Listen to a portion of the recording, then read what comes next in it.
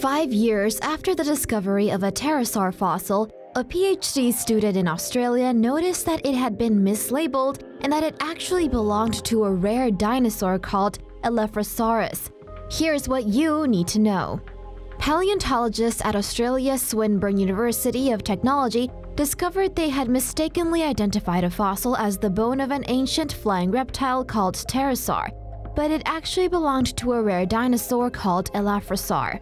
This is the first Elaphrosaur found in Australia. Citing Stephen Porpat, the lead author of the study, The Guardian reports that only 3 other Elaphrosaurus species have been found in Tanzania, China, and Argentina. The Elaphrosaur was part of the theropod family, which includes predators like the Tyrannosaurus rex and velociraptors. It was roughly as tall as a small emu and measures 2 meters from its head to the end of its tail. According to the research published in the journal Gondwana Research, the Elaphrosaur the team discovered lived during the Cretaceous period. At this time, Australia's land was located in the Arctic Circle. Researchers believe that the Elaphrosaurs may have lived in a habitat containing a diverse variety of plants and trees such as conifers, ginkgos, ferns, horsetails, conifers, and flowering plants. Sadly, researchers haven't been able to go back to the dig site where they discovered this fossil.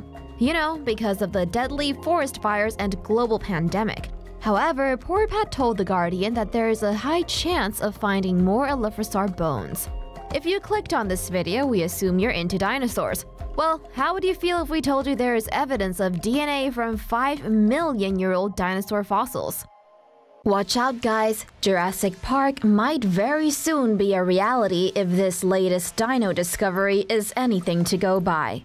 New research published in the National Science Review details how researchers from China and the US discovered DNA and other organic materials inside 75-million-year-old dinosaur fossils. Currently, DNA is thought to only last for around 1 million years.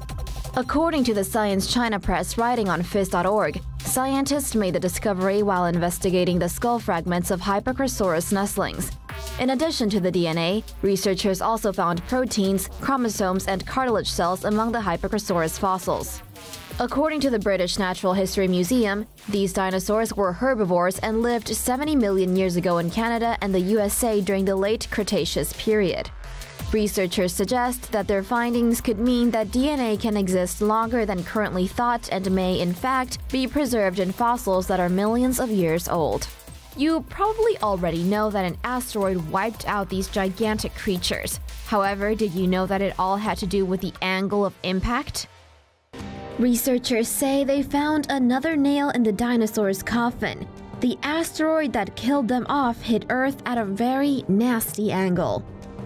Scientists have determined the angle of impact for the asteroid that contributed to the dinosaur's extinction 66 million years ago, according to a study in Nature Communications. Writing on behalf of the researchers, Imperial College London says in a news release that the asteroid had struck at the deadliest possible angle for life on Earth.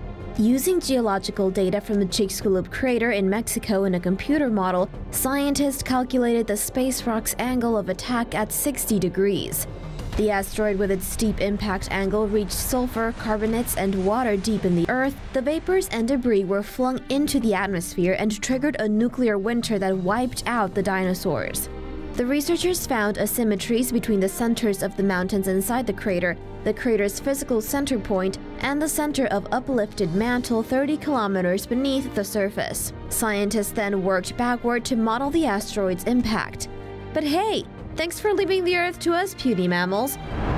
For more news animations and explainers, hit the subscribe and bell button to join the TomoNews family. Thanks for watching.